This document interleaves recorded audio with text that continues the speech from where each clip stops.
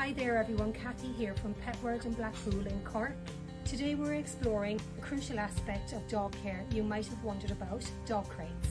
Whether you're bringing a new puppy home or giving an adult dog some more space, we've got you covered. Larger breed dogs that are a bit more anxious, a heavy duty crate like this one can provide a secure, safe space.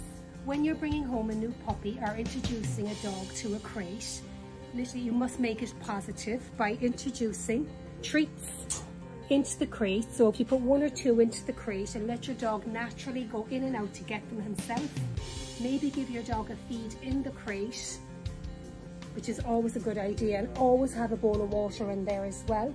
Put a comfy bed in the crate and introduce your pet's favourite toy.